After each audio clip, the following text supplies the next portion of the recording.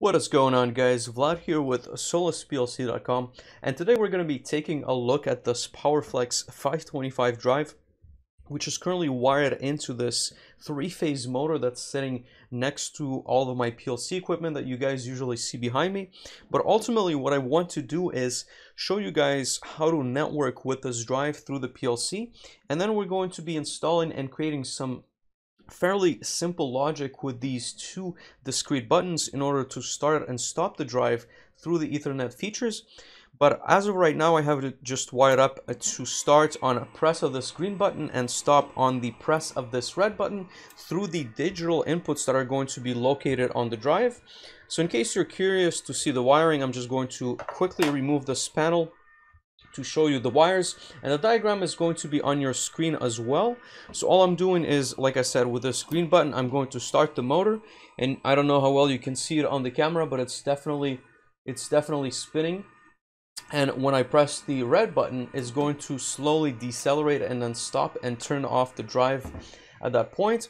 But we are going to, like I said, we're going to give this drive an IP address. We're also going to plug in the cable, which is going to be communicating back to this L24 ER compact logic processor, and then we're going to program in the logic for the buttons. Without any further delay, let's get started. Before we get started with today's video, we just wanted to quickly point out all the great content we've been releasing on the Solus PLC YouTube channel. And this includes industrial automation, PLC programming, as well as HMI development. And if you enjoy this type of content, we would really appreciate it if you could click the subscribe button as well as the notification bell in order to receive the latest and greatest content we will be posting to the channel. Alright, so this is our PowerFlex drive. What I'm going to do first of all is demonstrate the wiring for the buttons. So I have a start and a stop. So my start is going to be on this green wire and my stop is going to be on the gray wire, and the common is going to be coming back from pin number 11.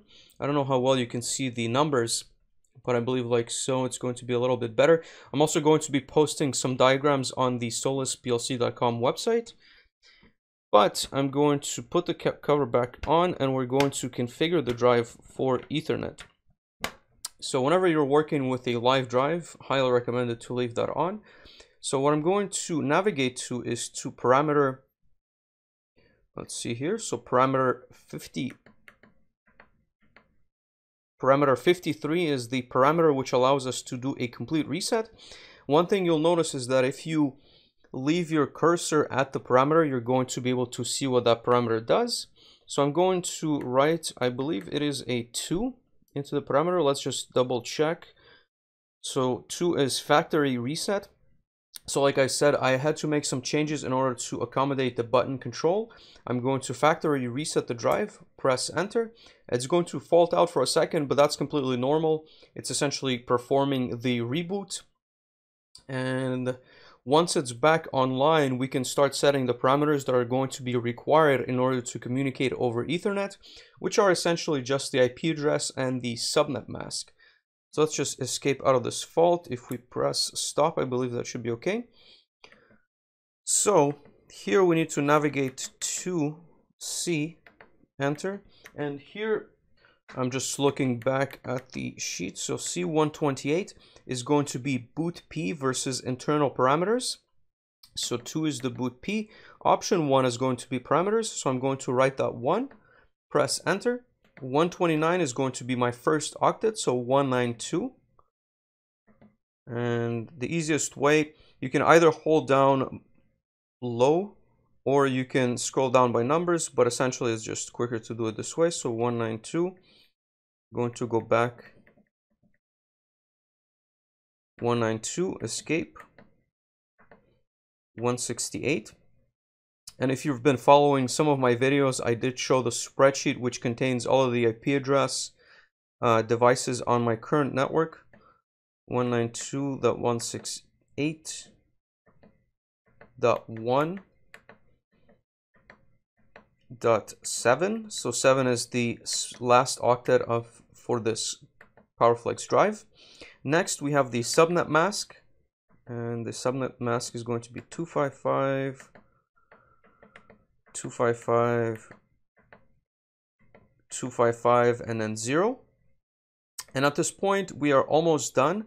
What we do need to go back to is that parameter 53. And what we're going to write is, instead of doing a factory reset, we're going to write a 4, which is just a module reboot. And that allows us, so module reboot, and that allows the IP address to actually take place. So we're going to press enter on that 4. It's going to reboot the drive, or essentially just this front programmable part. And once it comes back online, we should be able to establish communication as we would expect.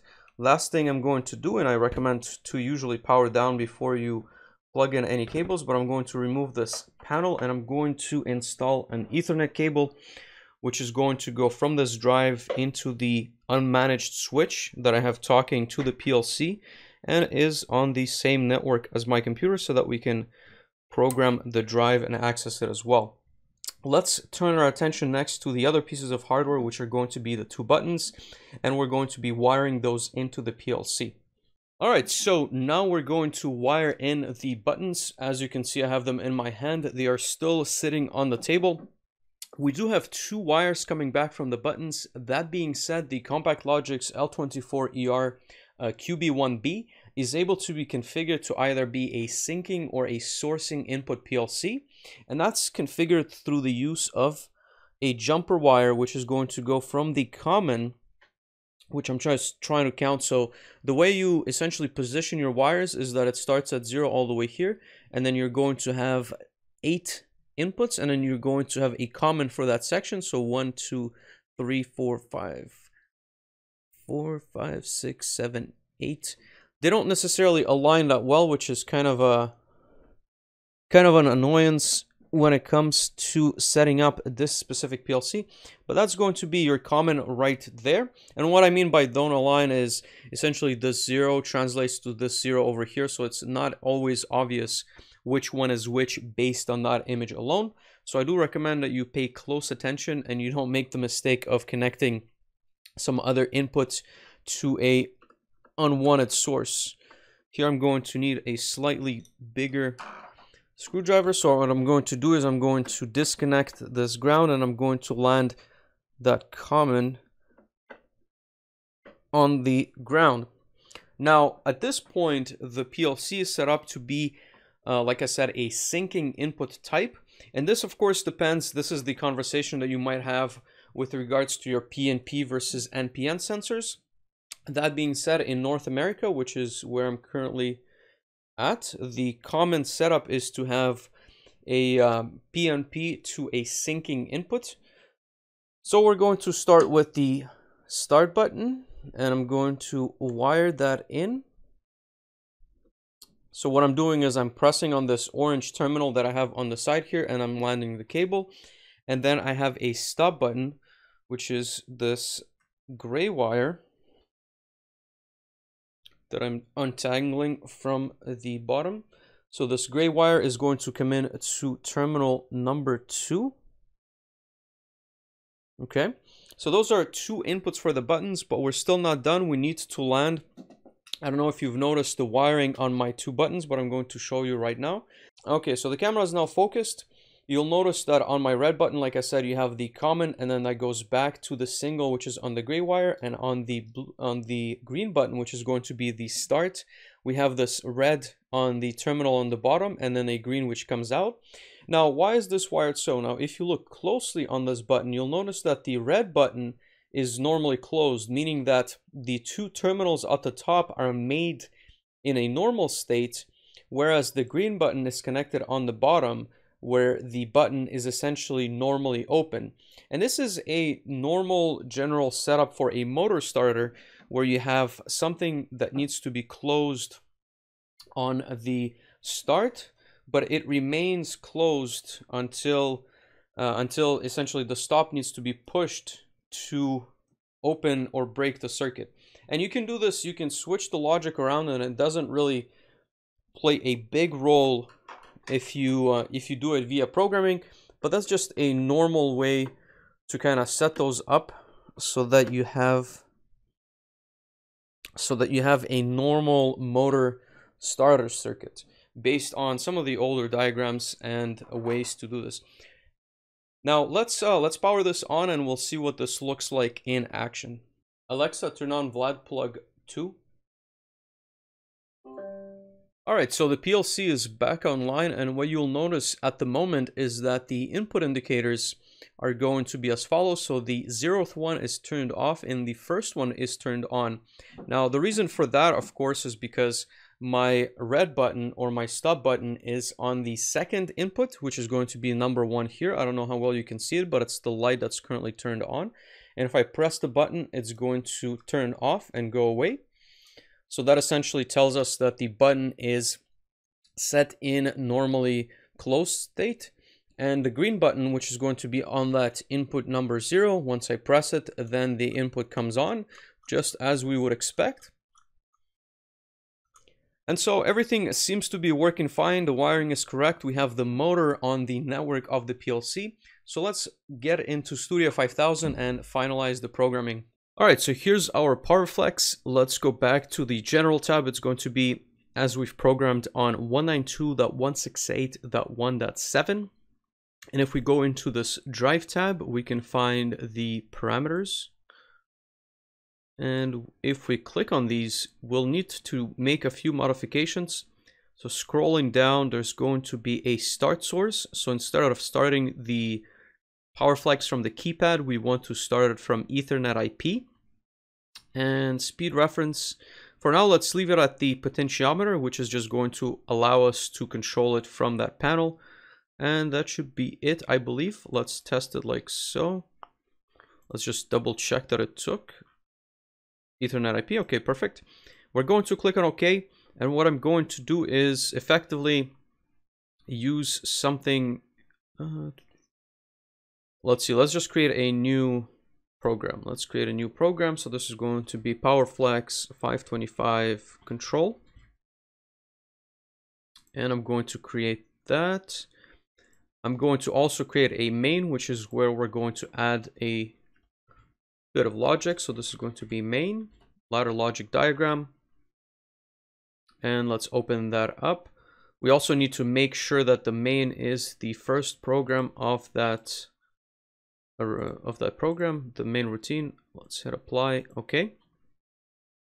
And here we can start creating the logic. Now let's first identify where those inputs are coming in. And that's going to be on the 1769 bus of the PLC. And it's going to be under this embedded IO. Once we select the discrete IO, we'll notice that the tags have been pre-populated. So they're going to be under local 1 input, since we've used the inputs. And that's going to be under control scoped tags. Local 1, let's just monitor local 1 input, data. And here we have both of those tags, so 0 and 1. So 0, once again, that's going to be our start, and 1 is going to be our stop. Let's go back here. And I'm actually going to alias the tags just to demonstrate that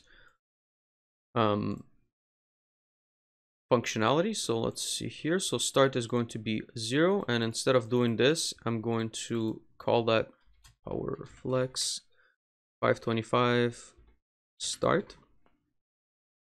And let's right click, press new.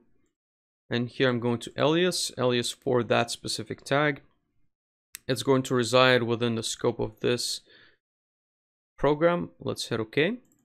And here I'm going to call it PowerFlex 525 underscore stop. New. And this is going to be an alias for this one. Boolean. Perfect. Let's hit create. And next we're going to find the output for the PowerFlex. And if we, in a similar fashion, click on the PowerFlex or select the PowerFlex, we'll notice that there's going to be some module defined tags associated with it as well. So PF1, and we're looking for the output this time, since we're going to energize an output in order to start the motor. So let's look here. So PF1 output, I'm going to put that right there. And of course, once the motor is started, So here you're not going to need a latch, and actually the logic is going to be a little bit different, I believe. So there's going to be a stop as well, so it's not going to be like start stop like so. It's going to require a stop condition. So let's see here, stop.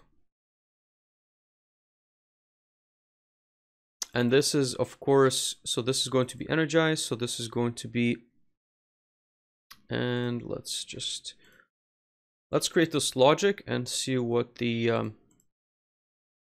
situation is. Okay, so it looks good, but the motor should be stopped right now. So let's look at this. So this is going to be an XIC as well.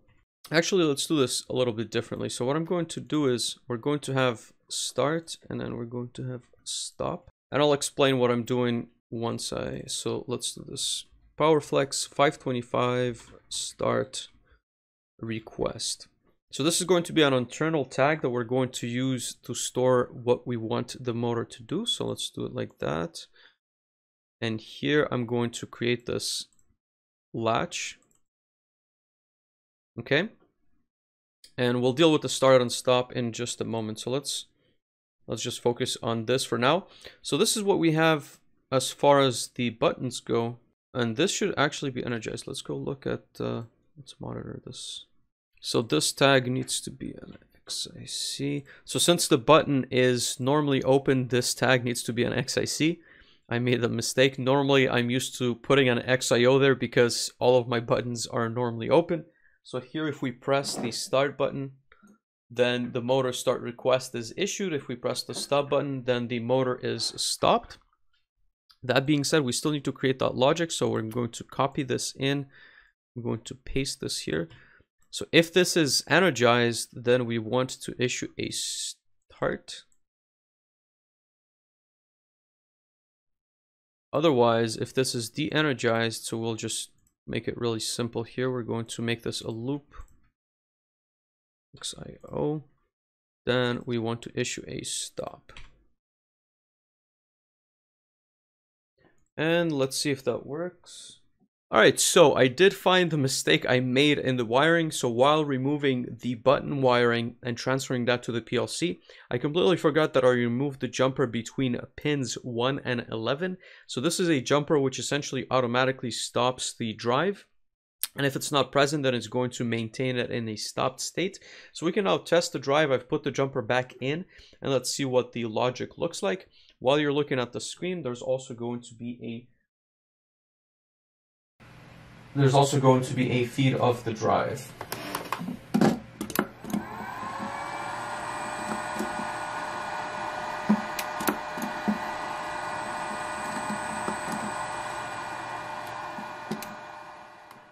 So just like that, we've implemented a simple control of a PowerFlex 525 drive, and with the use of two buttons that are linked to syncing inputs on the L24ER QB1B processor. Thank you guys so much for watching my content. If you have any questions on this topic, make sure to leave them in the comment section below. And if you can spend 5 seconds of your time liking as well as sharing that video if you've enjoyed it, that would mean absolutely the world to me. And if you have any suggestions for the channel, what kind of hardware, software I should be covering, then make sure to leave that down there as well. See you next time. Take care. Bye.